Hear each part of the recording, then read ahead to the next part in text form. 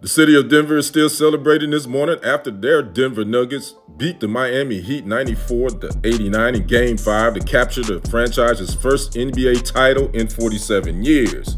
Let's look at the Nuggets behind the numbers in this Game 5. They only shot 45% from the field, 5 for 28 from three-point line, and they were 13 for 23 from free throws and had 15 turnovers. Center Nikola Jokic had 28 points and 16 rebounds and won the Bill Russell Finals MVP to add to his 2 regular season MVPs.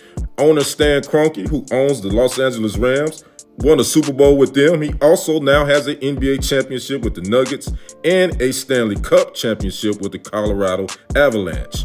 Now, the Nuggets are the second original ABA team to win the Larry O'Brien Trophy. I believe the Spurs being the first.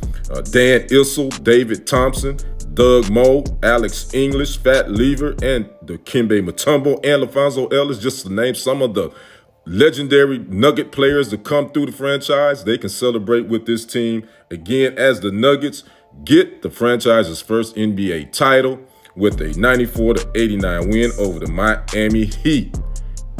Congratulations to the Denver Nuggets. I'm Kendrick, the sports guy. We'll see you on the other side. I'm out. Peace.